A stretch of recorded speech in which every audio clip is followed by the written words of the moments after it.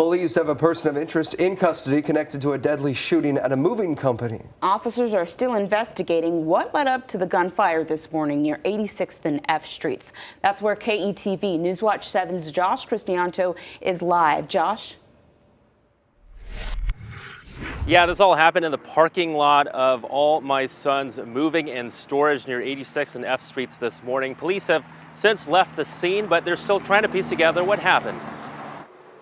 Omaha police officers closing off a portion of F Street Thursday morning as they investigate a deadly shooting. Units responding to a 911 call at around 7:30, shots fired inside the All My Son's Moving building. The call details stated that the shooting started inside the business, then continued outside to the parking lot. Another business across the street tells me 2 of their employees heard the shots initially. When officers arrived, they found a man dead in the parking lot. Police saying that victim is an All My Son's employee. At this time, we have a person of interest in custody who's being transported to Omaha Police Headquarters for further interviews. All this comes as the city has seen a wave of gun violence within the last 24 hours. Police say during the summertime, people tend to get irritated more quickly with the hot weather. We have seen a recent uptick in violence in the city.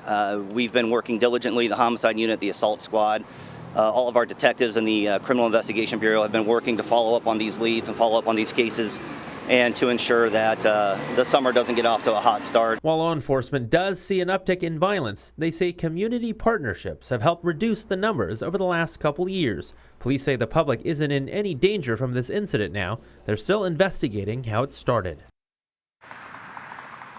And police say they are still waiting on the homicide unit to release the identities of both the victim and the suspect in this case, and we'll bring you that information as soon as we get it.